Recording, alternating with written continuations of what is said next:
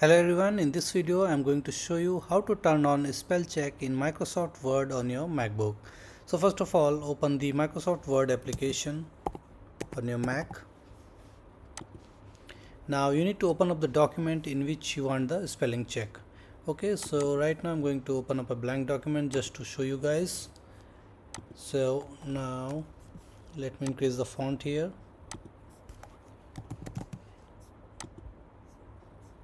Hey, how?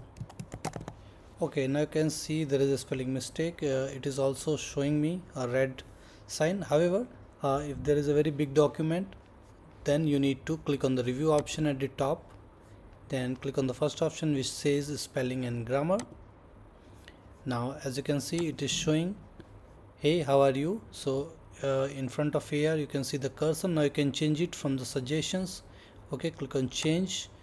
You can also click on autocorrect. Okay, now if the autocorrect is not on, suppose I'm writing hello, so as you can see it is autocorrecting. Okay, autocorrecting it to hello. So if it is not on, then you can go to the word, go to the preferences option, then click on the ABC autocorrect option. Okay, now if it is not checked here, then you need to check it, and you can also see the other options how it's going to autocorrect the spellings or any other symbols.